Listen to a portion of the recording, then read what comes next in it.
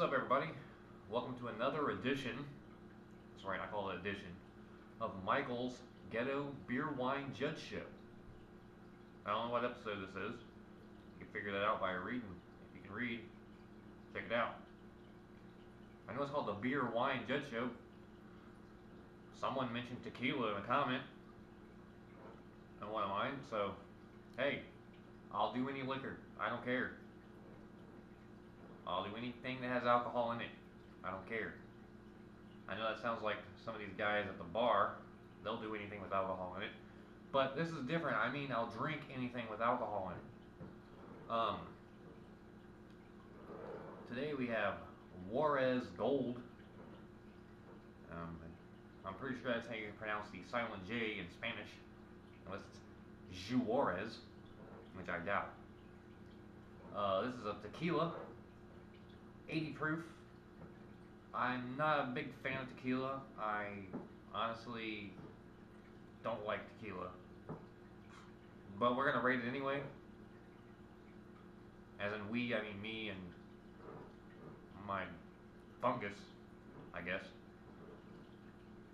I'm gonna rate this today on the 5 usuals I rate everything else on, my beers, blah blah blah. I pick up this 1 liter bottle of this for $9. I could tonight die of alcohol poisoning for $9 while you people spend hundreds to do it.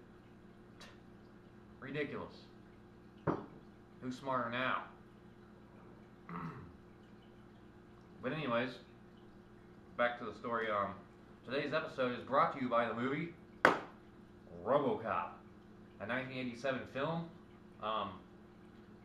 Great film. The story of Alex Murphy, the police officer who got shot and killed by Clarence Bodiger and his group of thugs, and came back as a robot only to serve and protect the city of Detroit. Great movie. I would say, since this movie was made in 1987, I would say their future, or their picture of the future, was probably right around now. I'd say it, probably year 2010, 2012, 2015, somewhere right around now. Obviously they were wrong, because we don't have robots protecting our cities yet, and if we do, I missed that somewhere. Anyways, on to the judge show. I guess we gotta do this crap eventually. Can't find any information on Juarez Gold on the internet. Well, there's a luxco.com sign on here, but I'm not gonna waste my time with that. It probably just says how good they are. $9 liter of tequila. Yeah, you guys are wonderful. They're just gonna pop open this twist cap like most liqueurs might have. And we're gonna color this. I have a blue cup here. I'm gonna, be putting this in. I'm gonna go ahead and judge it off this clear bottle it's already in, which is nice. Very nice bottle. I'd say this bottle is probably worth $9 itself. I mean, the tequila in it's worth nothing, obviously. But I dread tequila.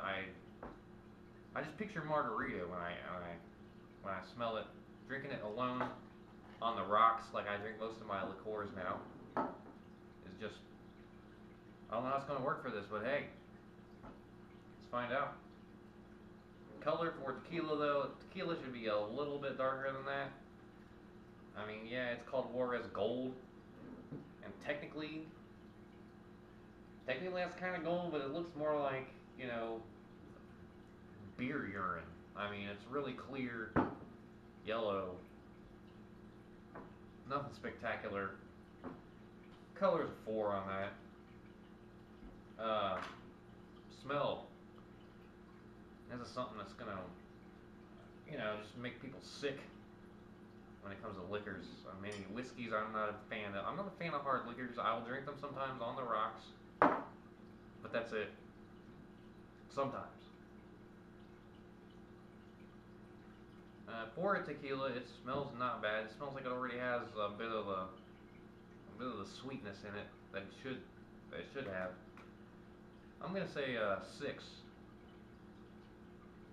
And the reason I'm judging Juarez. Someone asked for tequila. Why am I judging Juarez Gold and not some nice brand? This is the Ghetto Beer Wine Judge Show, okay? I don't spend any money for this. I'm gonna show homeless people how to get drunk for the cheapest amount possible. I hope I get a lot of homeless fans on here. Really. I can show you guys how to get drunk cheap. Next we have taste. This is where I actually gotta pour this stuff, and I may dread this part. Actually, coming out of the bottle, it's quite a bit clearer than I once thought. I mean, it is almost completely clear, and the bottle might have a yellow tint to it. I don't know.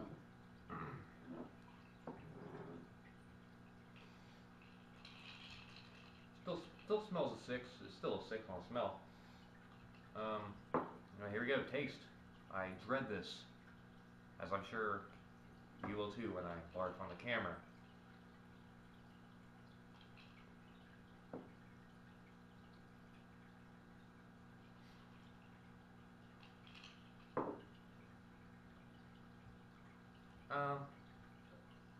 Really funky. Mixed with whatever the hell you mix it with to get a margarita, which I'm no bartender, so please tell me. Mixed with something, this might be alright, but I would say without mixing it, looking at about a 5 on taste. Smoothness, this is a beer wine judge show. Chugging this is not going to be an option. Smoothness.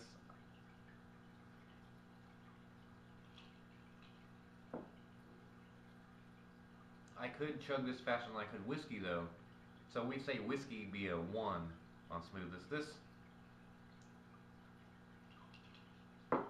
will get a 2.5. And of course finally is Crunkness.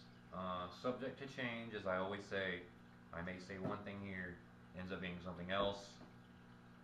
I'm going to go ahead and rate it high because I know this is going to do something to the human mind in some way, shape, or form. Crunkness, I'm going to give a 9. 80 proof. I mean, come on. Unless they're lying, it's going to be a 9.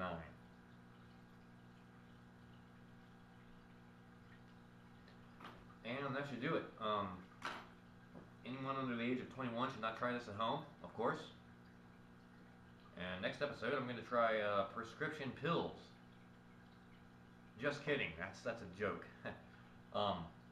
Thank you for viewing my video. May you all have a very good night, and may I probably dump the rest of this out. But thanks for viewing.